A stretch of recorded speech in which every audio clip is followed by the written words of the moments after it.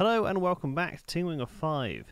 Today I'm going to show you a nice and quick easy way to put an ISO onto a USB stick using the application you can see on your screen. I'll put a link in the description. It's called Rufus.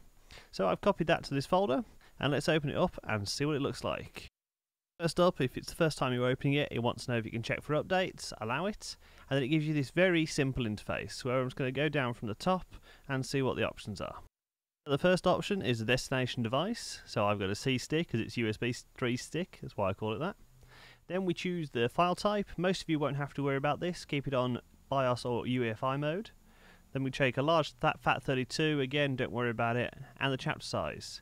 Then choose the name of it, and go down to this menu and choose an ISO image. And from this point you just select whichever ISO you want. So in this case what I'm going to do is just select an Ubuntu image I've got lying around. From this point onwards, you're done. All you need to do is press start.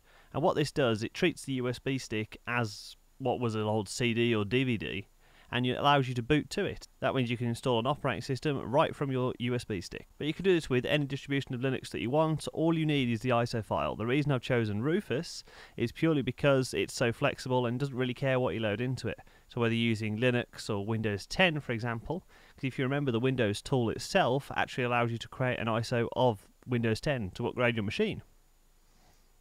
Thank you for watching, everyone. I hope you've enjoyed this nice quick video of loading an ISO onto a USB.